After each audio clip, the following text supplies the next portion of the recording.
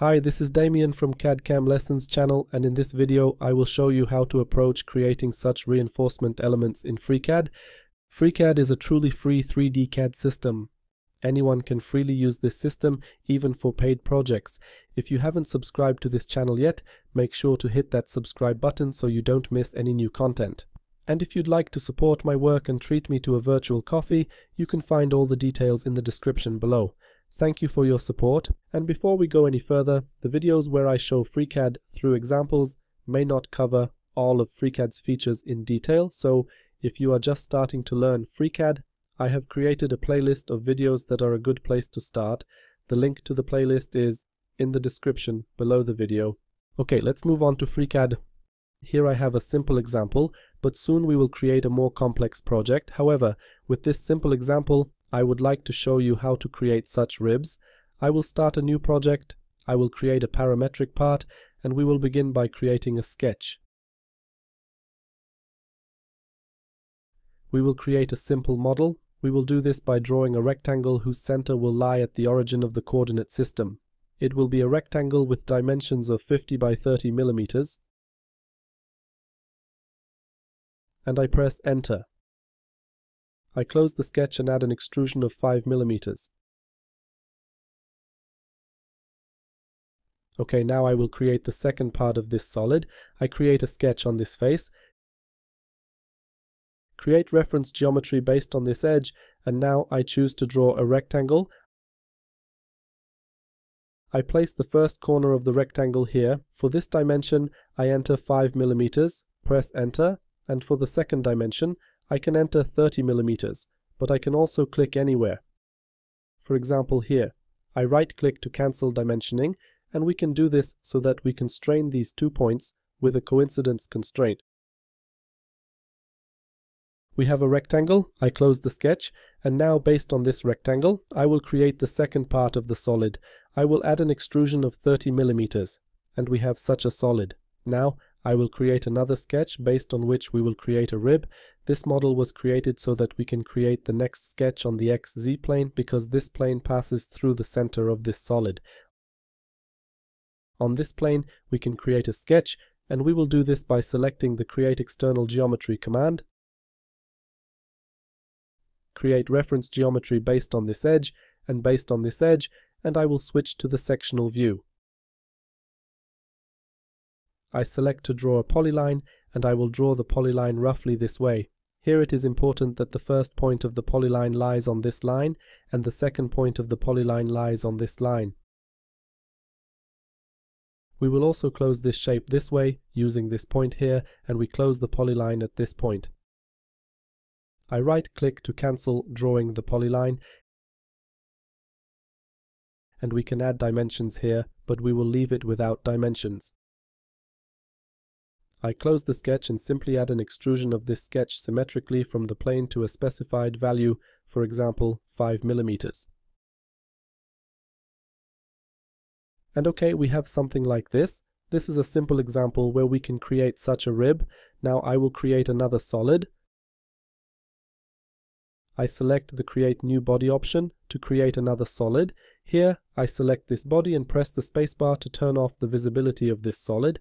I select the sketching option, choose the XY plane, and we will do this in a similar way. This time, however, we will draw a rectangle that will be at some distance from the origin of the coordinate system. While drawing the rectangle, I did not add dimensions, so now I right-click to cancel the rectangle drawing. I select this line and press the D key to activate dimensioning. Here for the dimension, I enter 30, select this line, and here I enter 50. For the sketch to be fully defined, we need to specify the position of this sketch from the origin of the coordinate system. On the x-axis, let's enter 20 millimeters, and on the y-axis, let's enter 10 millimeters. And okay, the sketch is fully constrained. I close the sketch and add an extrusion of 5 millimeters. Okay, and in a similar way, we create the next part of the solid. So I create a sketch on this face, select the Create Sketch command, and just like before, we choose the Create External Geometry command, select this line to create reference geometry based on this line. I select to draw a rectangle, and for the first corner of the rectangle, I select this point here. For the dimension, I enter 5 millimeters. Press Enter, and for the second dimension, I will click at, for example, this point. I right-click to cancel the rectangle drawing command. And here I will use another constraint. I select this point, and choose the horizontal vertical constraint. However, here an error occurred. I press Ctrl Z, and let's do this by dragging this corner closer to this point. I select this point, and choose the horizontal vertical constraint, and now FreeCAD already knew which constraint to apply. When the corner of the rectangle was far from the corner of the solid, FreeCAD was not entirely sure whether to apply the constraint that specifies that these points are on a vertical line or on a horizontal line. But once we moved that corner of the rectangle close to that point, it was no longer a problem with determining the constraint. The sketch is already defined. We close the sketch, and based on this sketch we add an extrusion of 30 millimeters.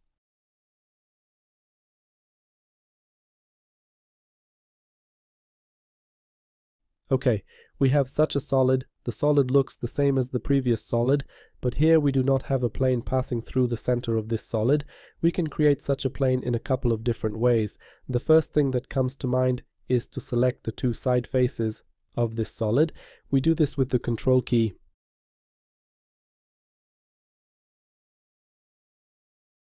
Okay, we have selected the two faces of the solid, and we choose the Create a Datum Plane command. In this case, the plane was created this way, but we can also apply a rotation of 90 degrees around the y-axis. And now this plane passes through the center of this solid, and we can leave it like that. I click OK.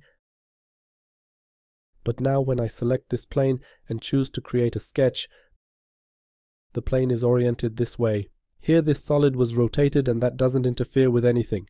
We can create a sketch on this plane, we can use reference geometry from the solid, and we can create such a simple sketch. But I don't like the orientation of this plane.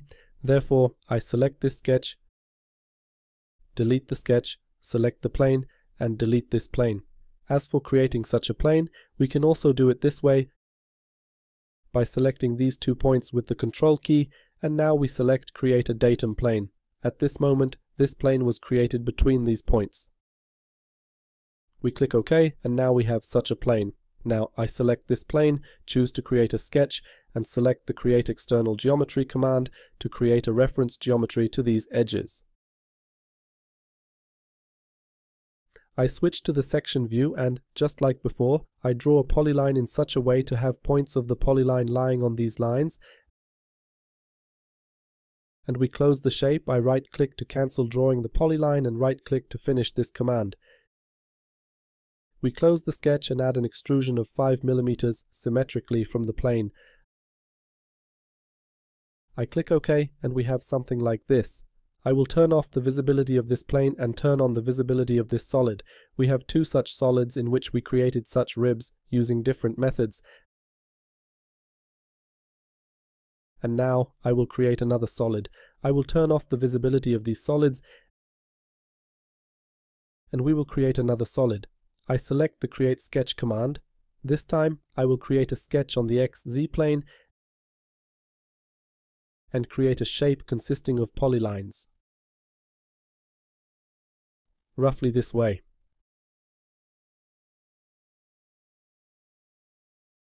Okay, I right-click to cancel drawing the polyline, and again to finish this command. I will add dimensions. I select this line, press the D key, and here as a dimension, I enter 50 millimeters. OK. Now I select this line, and here as a dimension, I enter 5 millimeters. OK. I right-click to cancel dimensioning. And I select this line, choose the horizontal vertical constraint. Here we have some redundant constraints, so I press Ctrl Z. And first, I select this line, choose the horizontal vertical constraint, OK.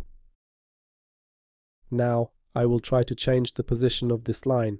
OK, I will set this line to be more horizontal. I select this line and now I choose the horizontal vertical constraint. I will add more constraints.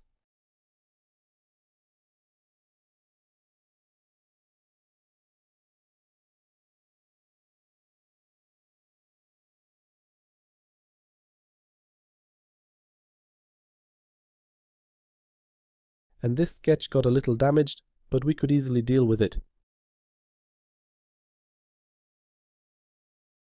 The sketch is fully constrained and we can't freely change the shape, so I'll remove this constraint. Now we can change the shape a little bit. I'll move this geometry a little bit, and I'll add the constraint again.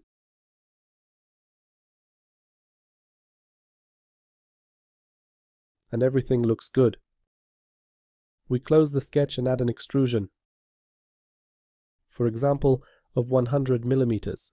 Okay, we have something like this, and now I will create another sketch. I select the Create Sketch command, and we will create a sketch on the XY plane. Okay, and here let's choose the Create External Geometry command and create reference geometry relative to this line. I switch to the section view, and now let's create a rectangle. I select to draw a rectangle using the Centered Rectangle command, and I will place the center of the rectangle on this line. As for the dimensions of the rectangle, let's enter 60 millimeters here, and let's enter 40 millimeters here.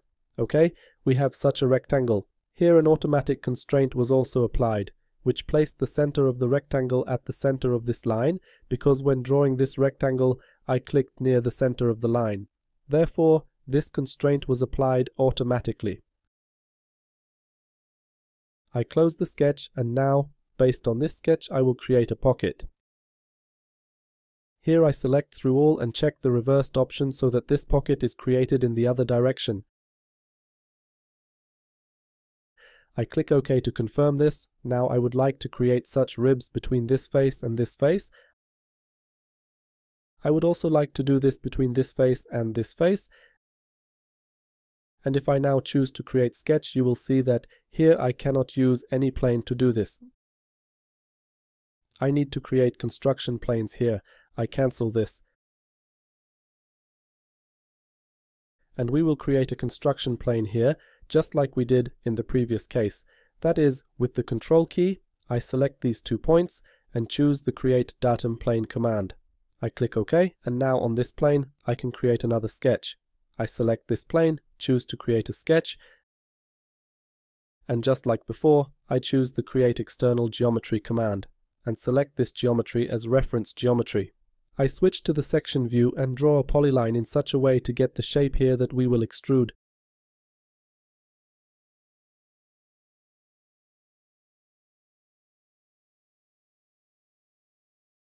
And I add an extrusion to a specified distance symmetrically from the plane, and I click OK.